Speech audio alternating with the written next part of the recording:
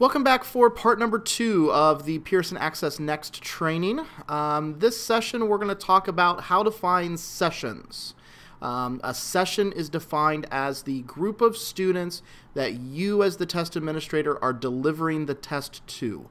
So those students that are sitting in your classroom are considered to be part of your test session.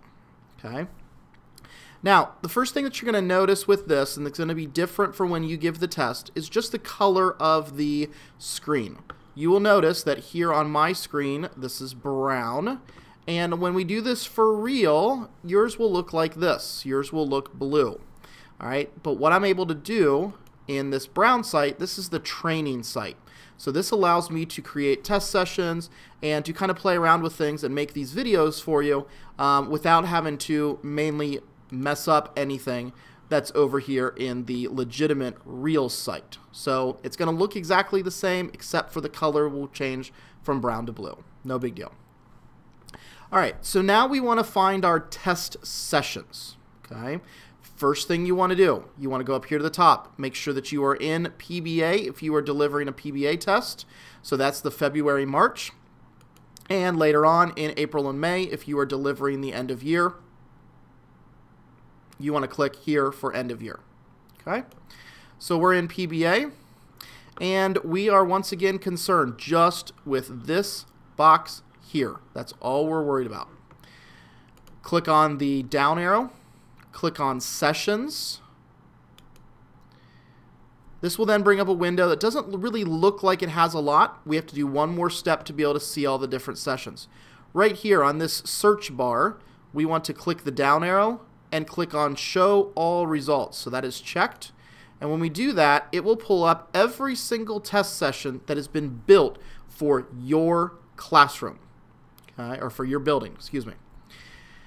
What you want to do is you want to find the correct test and the correct name. It's going to be the teacher name for this. So if you are an elementary school teacher, you are probably administering both the math test and the ELA test to your students. You need to be very careful of which test it is that you get into.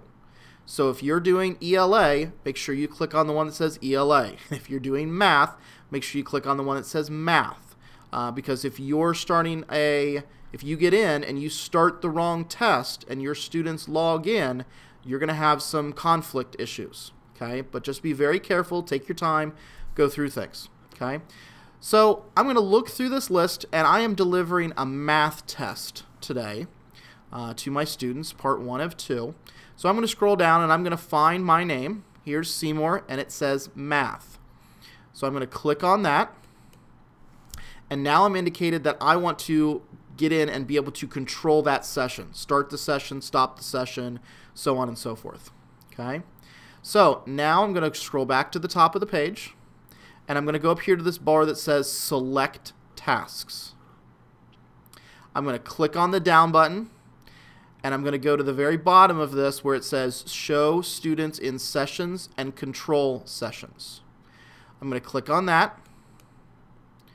It will pull up another window, and you want to go over here to where it says Your Name, and it says your, once again, check the subject, make sure you're in the right thing, math or ELA.